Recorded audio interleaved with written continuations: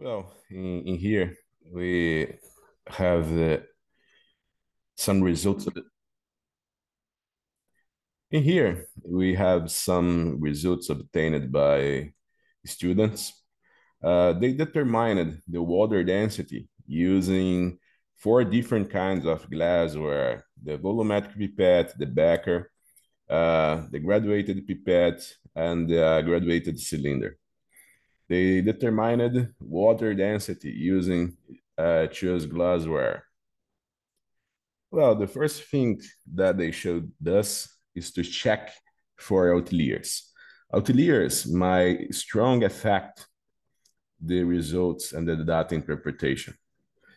So we can go to descriptive statistics in JASP, and we select the quantitative variable that was the water density.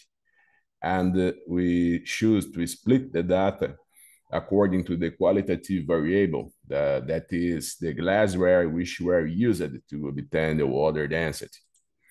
It is inserted in here, and they go to plots. We are going to see in plots, we're going to do box plots. I am going to select the getter elements to show the points over the box plots. I like this color palette that is ggplot, and we are going to mark outlier results. Now Jasping is doing the box plots, and they are going to show if there is any outlier results. We're going to check. JASP is doing the box plots. And in here, the standard configuration of the software, just do a quick descriptive statistics of the data sets. And we have in here the means, the standard deviations, minimum and maximum values obtained. Well, the water density at the room temperatures were close for 1.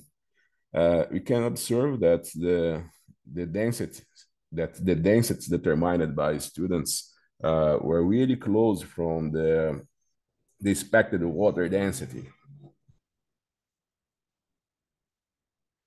The software is still thinking,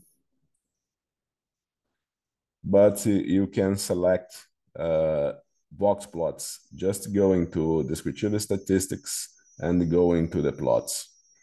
It's a very simple way to do it.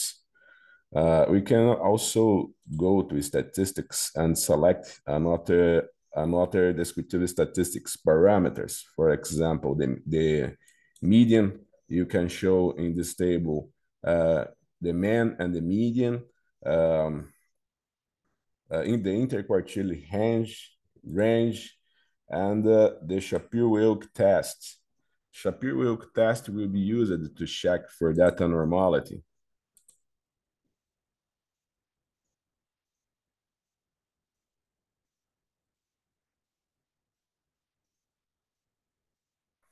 Well, now it is done. Here, you can see that we have the Shapiro-Wilk test in here. The Shapiro-Wilk test showed that the data was normally distributed. And it also showed that we have the outlier results in here, that this observation was classified as outlier, and it must be deleted, take out from the data set before we can do any other kind of statistical evaluation of the data set.